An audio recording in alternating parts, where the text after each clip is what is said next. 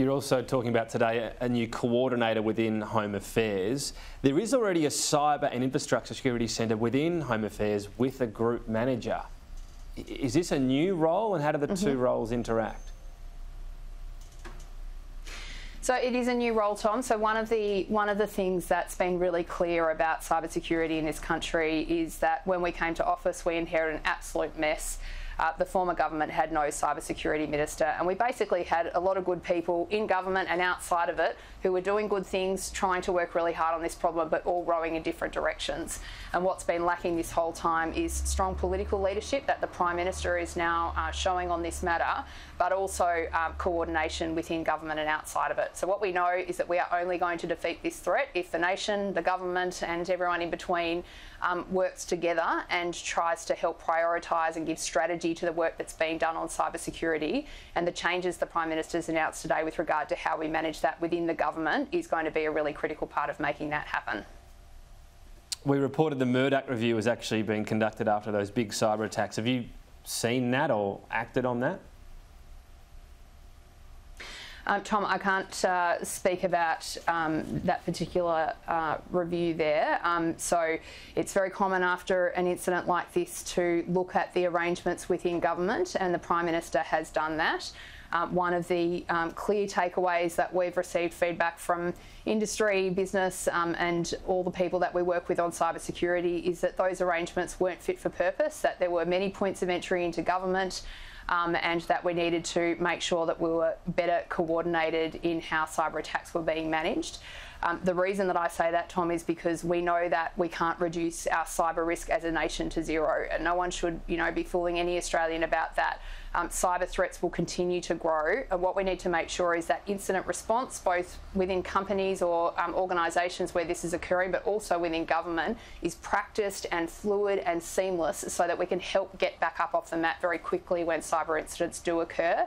And the arrangements that the Prime Minister has put in place are going to make sure that we're able to do that. Okay, but there was the Murdoch review and the Falk review as well. Were they the same thing? Did they overlap? How did they differ? So the Falk review was helping us look at the legal framework. So the issues that you talked about off the top there about the definitions of critical infrastructure and these sorts of legal questions, that was what Rachel Falk looked at for government. So we're considering her review at the moment, and we'll be able to speak a bit more about her recommendations in the forthcoming couple of months.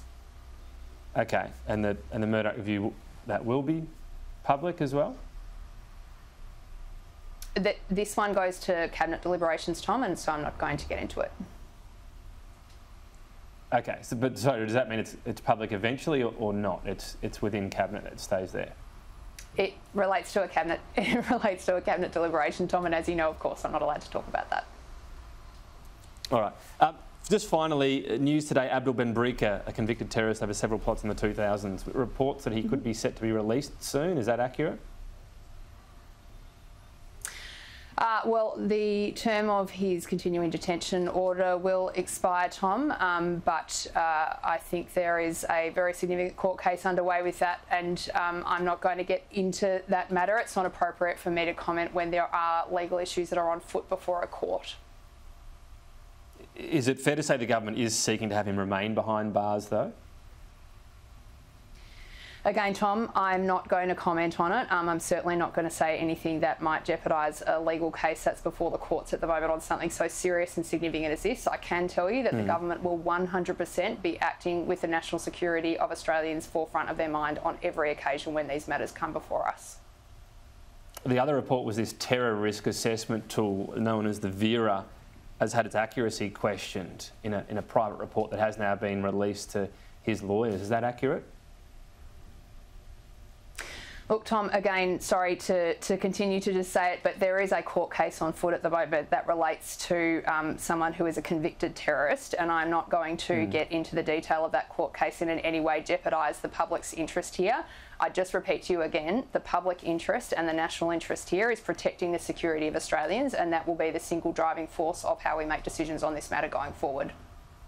Okay. A non-specific question then, broadly, if that tool is being questioned, might we need a new one? Would the government seek to develop a new one that perhaps was seen to be more accurate?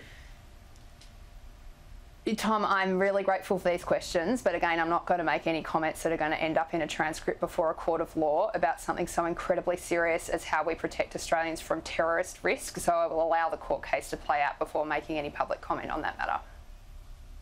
Minister Clare O'Neil, thanks for your time today. Good to talk, Tom. Thanks so much.